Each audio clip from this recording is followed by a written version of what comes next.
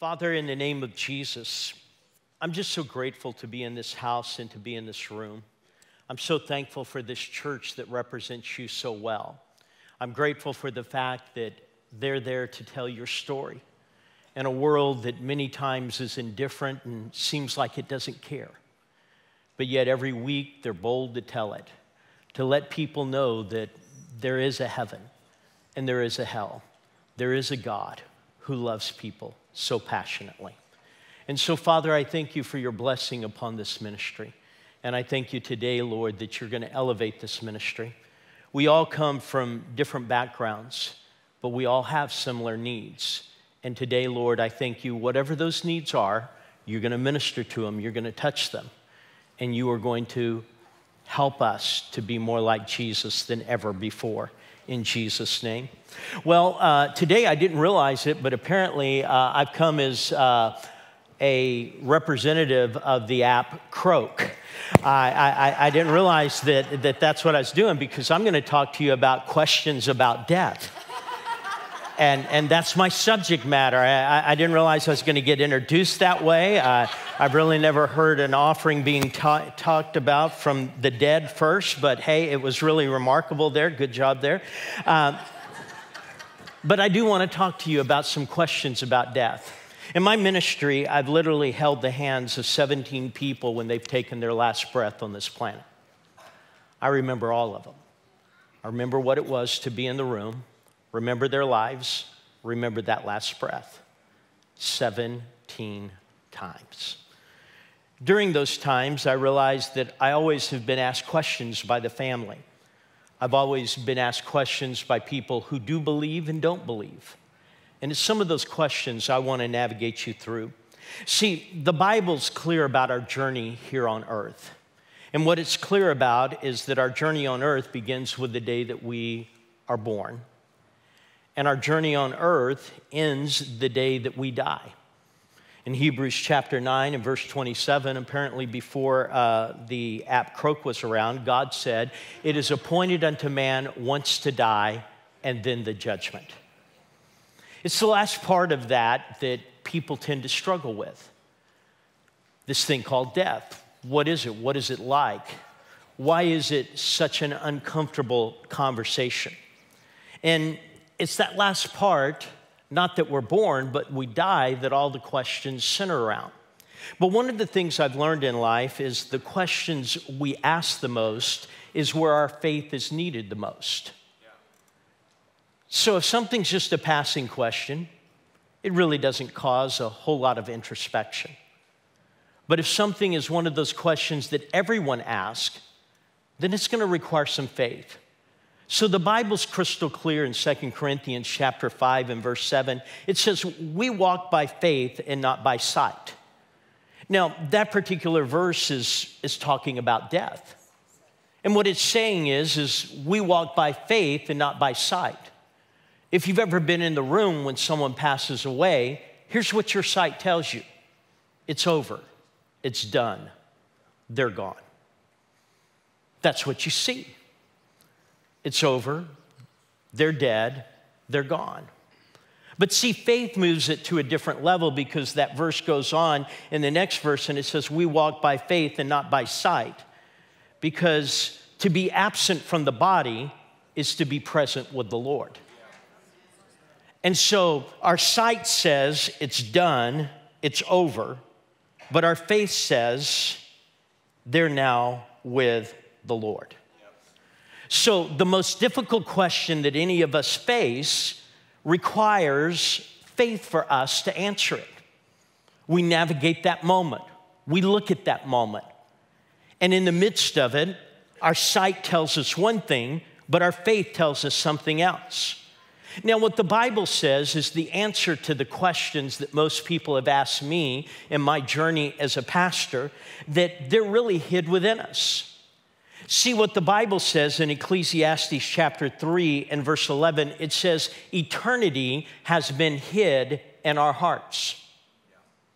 See, inside you, there's something that tells you that there's something bigger than this life. It says that God put within us an eternal clock. that says that this isn't it, that there's more to it than this, that there's something bigger than this, that there's something greater than this, and it says that eternity is there. And what the Bible says is that you are not disposable. See, when I finish this bottle, I'm going to throw it away.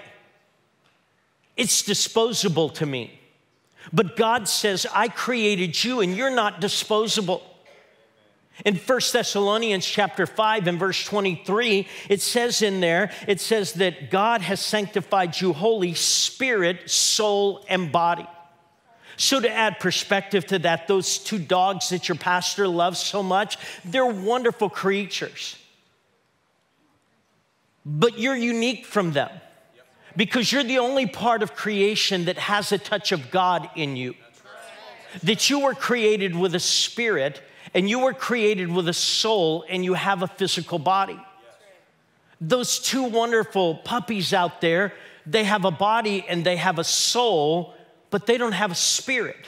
They weren't made in the image and likeness of God. They weren't made to connect to God. They weren't made to relate personally to God. Because we know in John chapter 4 and verse 24, it says God is spirit. And so we understand the distinction there. And see, God hid eternity in your heart because you're a spirit being. And your spirit and your soul aren't disposable. God doesn't look at them and just say, hey, when life's over, they're done. But because you're not disposable, there's a responsibility that you can't evade. And that responsibility is found in Deuteronomy chapter 30 and verse 19. And in there it says, I call heaven and earth to record this day. God's sitting there, he's saying, all creation, everything that was created is one day going to answer this question. And the question is, I call heaven and earth to record this day against you. I've set before you life and death, blessing and cursing, you choose. You cannot evade the fact that you are responsible. You cannot ignore the responsibility that you have because your decisions have eternal consequences. You're not deciding where you're going to lunch. You're not deciding whether you're going to buy this car or that car. There are some decisions that you're going to make, and those decisions that you're going to make are going to have eternal consequences, and they're going to be bigger than this life. And God said, I've given you a choice. It's around you every day. You can choose heaven. You can choose something else. You can choose life. You can choose death. But every part of creation is going to stand and recognize you had a choice. And that choice cannot be ignored. See, for a Christian, death isn't permanent. That's why we're told in Romans chapter 8 and verse 37, it says, nay, in all these things we are more than conquerors. But then it starts off with the first of four comparisons, and it says, in death and life. And as I like to tell congregations, no one would write that verse that way. We would write it, you're more than conquerors in life and death. But God uses the word death first. Why does he say you're more than conquerors in death and life? He does it because he's saying that there is life after death. And so in the midst of that, you're turning around and you're looking. But the Bible gives us clarity. There's a story I want us to look at. It's in Luke chapter 16, verses 19 through 22. And it says, and there was a certain rich man who was clothed in purple and fine linen fair. So that was just the inside style. He did his life very well. But there was a certain beggar named Lazarus, full of sores, who was laid at his gate, desiring to be fed with crumbs, which fell from the rich man's table. Moreover, the dogs came and licked his sores. So it was that the beggar died and was carried by angels to Abraham's bosom. And the rich man also died and was buried. Now, in this story, you have two men, you have two lives, and you have two decisions. So you have two men. One on earth seemed to do very well. One on earth seemed to do not so well. You have two lives. One man had the best of everything. Another man had the worst of everything. But then you have two decisions. The Bible tells you about the man who was incredibly poor, that he's going to be carried off into Abraham's bosom. And Abraham's bosom is just a precursor to what we call heaven, because at that time Jesus hadn't come, hadn't died on the cross and made the sacrifices. But the other man, the rich man, is going to go to hell. Now see, hell's one of those cringeworthy words that we don't like in church. It makes us uncomfortable. We don't enjoy the concept. No, we don't mind heaven, but it's the hell part that really bothers us because we just don't get it. We don't understand it. But any of you that have studied the Bible know that the one person who spoke on hell more than any other individual was our Lord and Savior. He spoke more on it than anybody else. You know, as a young kid, I used to wonder, why did Jesus bring this hell word into the factor? Why did he bring it? Why was he so pronounced on it? Why did he tell stories about it? I mean, this is the person who is loving, who is kind, who is healing, who is restoring, and yet he talked vividly about this. And I never could get it until one day it hit me. Jesus wanted people to know what he was saving them from. He wanted people to get, I'm saving you from this. And for some people, they don't get it because they don't understand hell. Hell is Jesus giving people what they want. And see, what hell is that people don't want any of Jesus here. So hell is a place where there's no Jesus at all. See, if you can't handle a little bit of Jesus here, why would you want a lot of Jesus up there? I mean, if you can't handle the fact that there's a Christmas and that bothers you, and you can't handle that the name Jesus is mentioned, and you can't handle the fact that someone prays or something, and that bothers you down here, why would you want to be in heaven? Because I don't know if you know, there's a lot of Jesus up there. So if you can't handle a little bit of it, heaven would be hell to you. Because heaven's not politically correct. They're going to talk about Jesus. They're going to sing about Jesus. They're going to proclaim Jesus. They're going to exalt Jesus. That's what heaven is. But see, the reason hell gets us is because everyone has an Aunt Sally.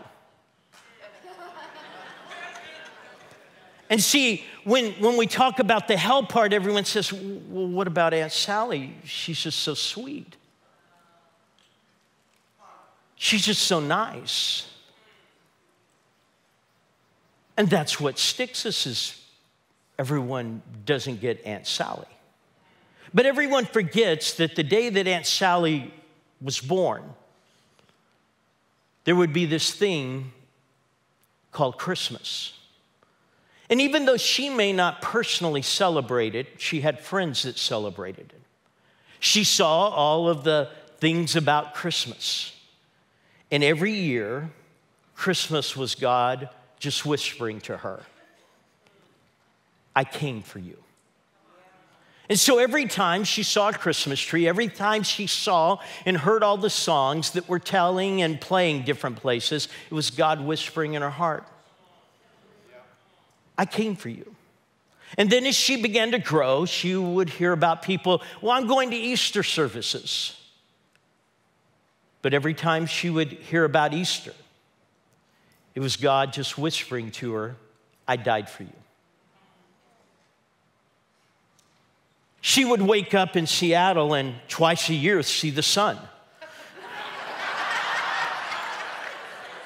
Apparently, God did it just for me, so I'm telling you, at 3:20 today, it's going to become dark because I'm getting on a plane.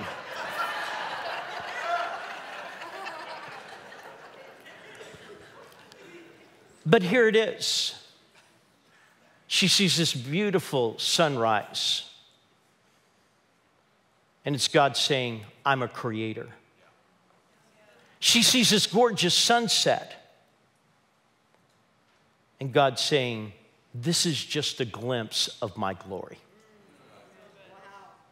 And then as she begins to age, she has friends who begin to pass away. And every time she's at a funeral, God whispers to her, I have a plan for you. But at Christmas, she was too busy growing up. At Easter, she just said, I'm going to go on with my life. At every funeral, God whispered, and she just gently said no. All the times that God was trying to reach out to her, she just said no.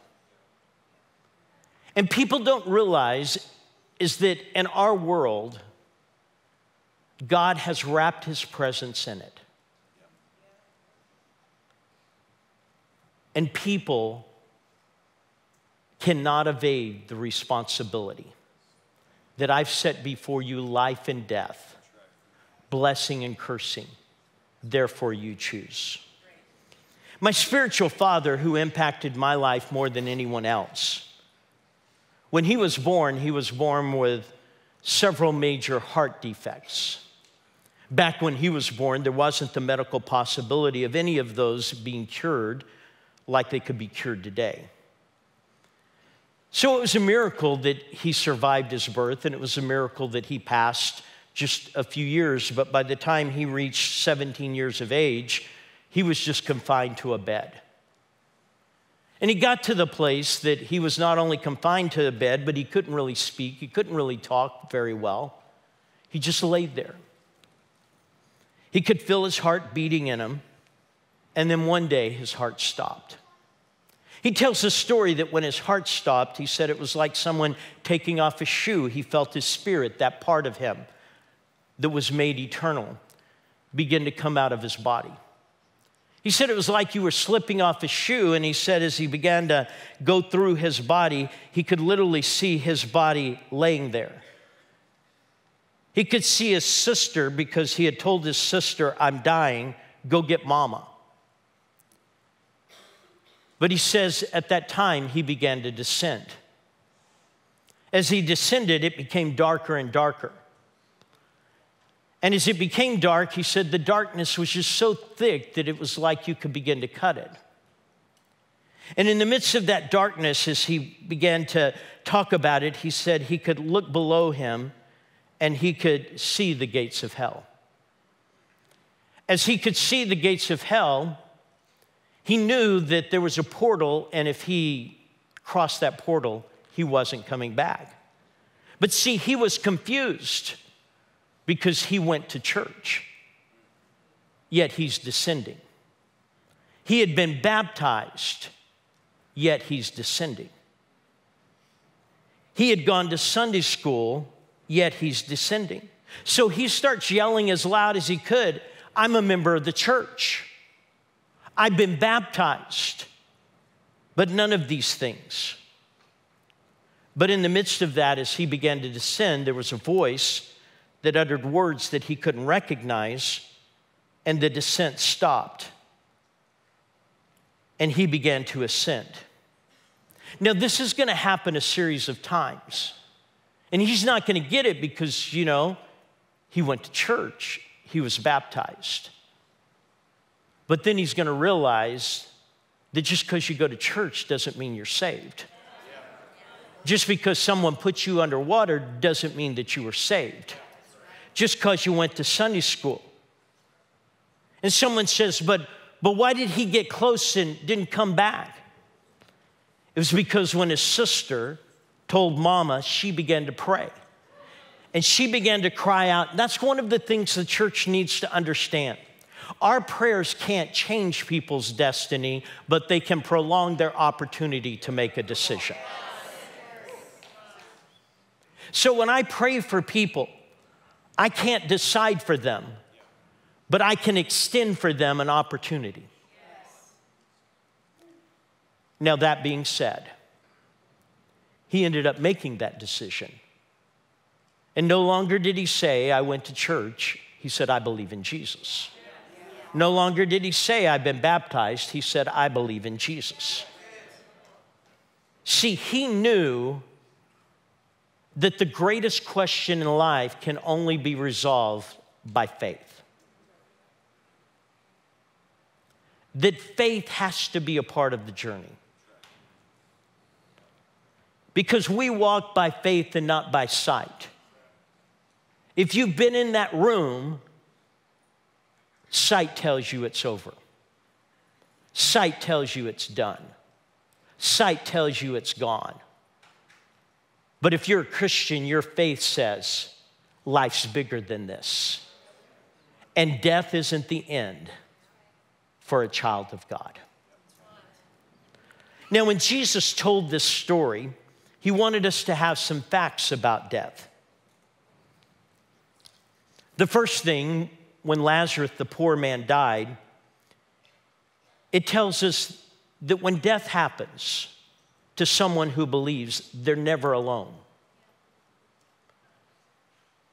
It says the angels met him and carried him. So someone says, well, what is death like? Death is this. It's like a child being in a car in the back seat. And they're heading home after a long day, and they fall asleep in the back seat. Mom and Daddy get out of the car, see that they're asleep, they pick them up, and they take them in the house and put them in their bed. The child went to sleep in the back seat, but woke up in his house. See, for a child of God, the only thing that happens when you die is you close your eyes here, but you open your eyes there. So if you're wondering what happens, that's what happens. But you're never alone. It's not as though there's this moment and you're sitting there in this darkness. It says immediately the angels came. People say, well, when that happens, what will it be like?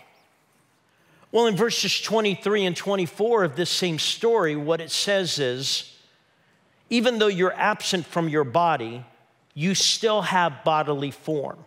Because in this story, it talks about how that the rich man looked up. He still had eyes. How he talked about his fingers. How he talked about, hey, could you take a drop of water and put it on my tongue?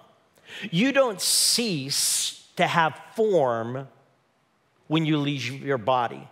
It's just that whatever you have in your form no longer rules you like our physical bodies do here.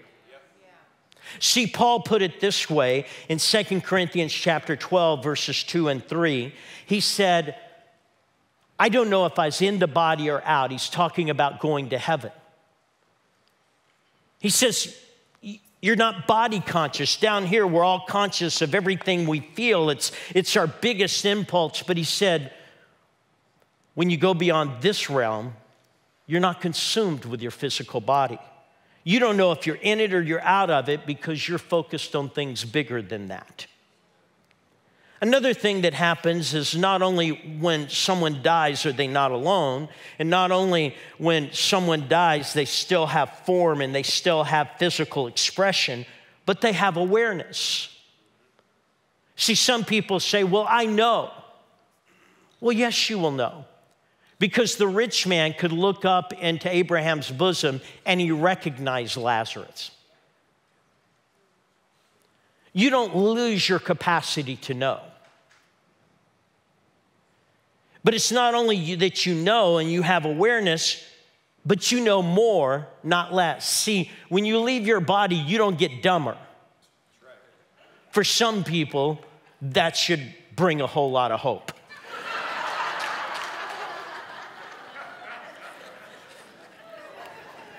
Because it says he looked up and he saw Abraham. He had never seen Abraham before. There were no pictures of Abraham. He didn't know who Abraham was, but he wasn't limited. So not only is there awareness, but you know more, not less. But then the man who went to hell, he looked at Abraham and he says, Abraham, could you send someone to talk to my brothers, to warn them? And see, that's the thing. That's the Aunt Sally question. Can you send somebody to warn them? And Abraham said to him, he says, all around them is the answer. They have Moses. That's the first 5 books of the Bible. They have the prophets. That's the rest of the Old Testament. That's all that they had. We have the entire book of the Bible, all 66 of them. And he says they all tell them what they need to know. He said, but you need to understand something. When you were alive on earth, you had everything perfect. You were rich, you were wealthy, you had it all together. But now that you've died, Lazarus, who had nothing, is doing well. And see, one of the things we all need to know is the books aren't balanced this side of life. And people look and live this world and they say, well, this world isn't fair. It's not.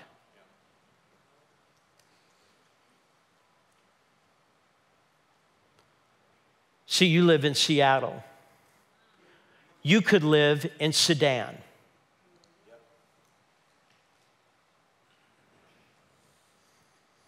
You think being a Christian in Seattle's hard? Try to be one in Sudan. They would trade your political problems in a second. Life's not fair. But God doesn't balance the books here. But every day, people need to know that all around them, when you can see the mountain, when the sun is shining, every Christmas, every Easter, God's whispering to people's souls. But the decisions they make here determine what's going to happen after here. You get to choose life or death. So choose wisely. Your life consists of 2 dates. A day you were born, and if Jesus doesn't come back, a day you'll die. You don't control either one of those. All you control is the dash in between. Is that dash going to represent something good, or is that dash going to represent something well? Are people at your funeral, after the potato salad's over, are they going to have anything to remember? You get to determine the dash. The people in this room are going to live on average 28,500 days. For those of you that are trying to figure it out, it's about 78 years. Some of you are already beat the house money and you're over.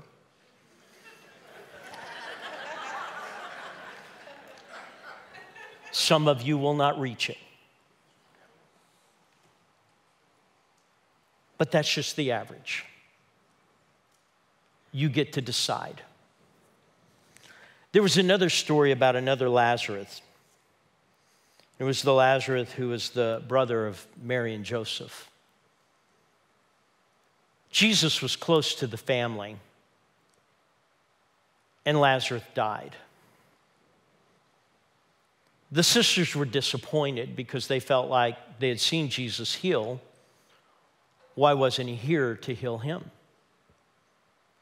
And people sometimes think that the questions we ask today about why here and not here are new, but when Jesus was walking the earth, they had those same questions. Mary and Martha were mad at Jesus. You could have been here. You could have stopped this. But Jesus shows up late, 3 days after. And he begins to call Lazarus forth, but before he did, it said he wept. I love what Anne Graham said. She said, I think Jesus cried because he knew that he was asking him to come back from heaven.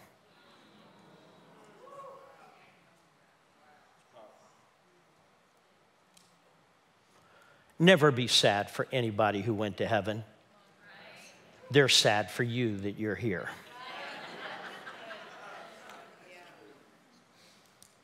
God set before you life and death.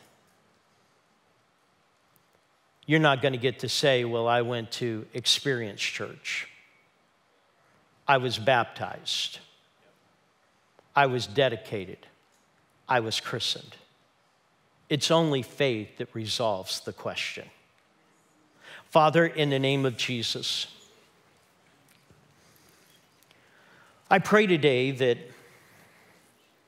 you would do what I can't do.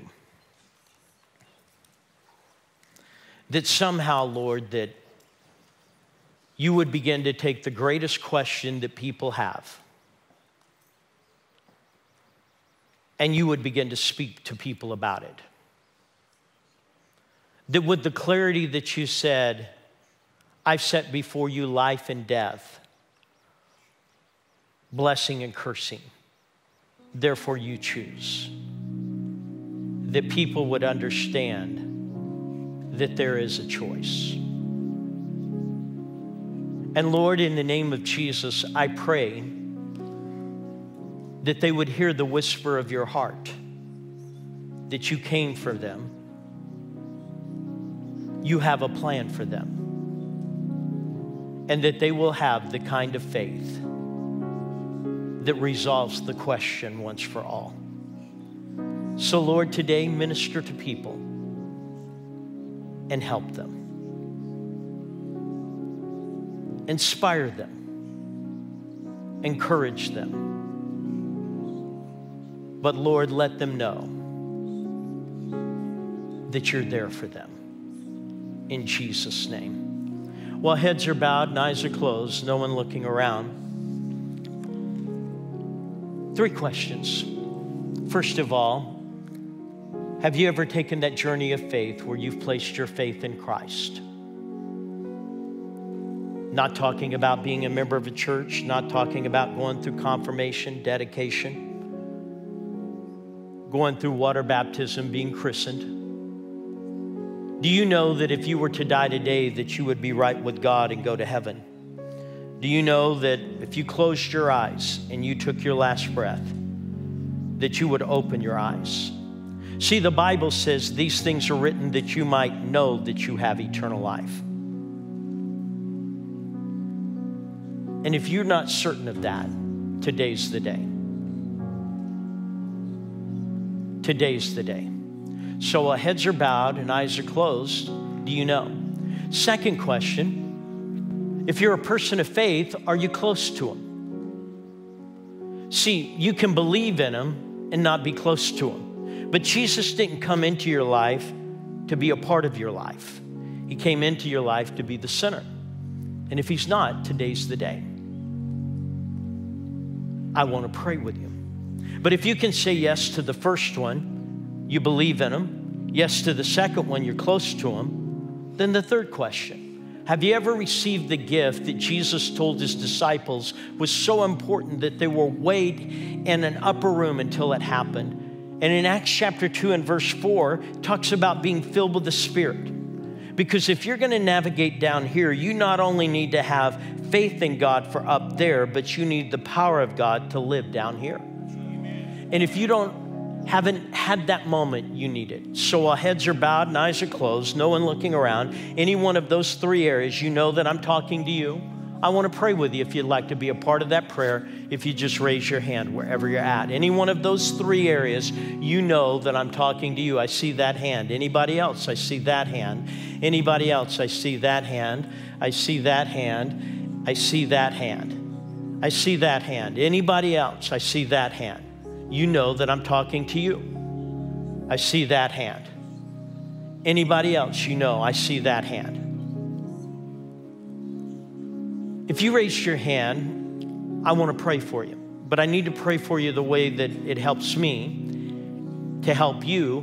And that is, I want to pray for you personally. So I'm going to ask you to stand wherever you're at. I'm going to ask you to come down here. If you're in the balcony, you don't worry about it. We're not talking about where we're going to lunch. We're talking about, are we going to heaven? And so I need you to come on down. And so down here, if you raised your hand, I need you to come down here. Someone said, well, what will people think? This isn't about what people think. This is about what Jesus thinks. Because one day you're not going to stand before me. You're not going to stand before anyone else. You're going to stand before Jesus. And so I need you to do it. So if you raised your hand, if you'll come down here, if you'll just do that right now, I would appreciate it. You don't worry about anyone, anything. Just come on down here. Thank you, thank you, thank you.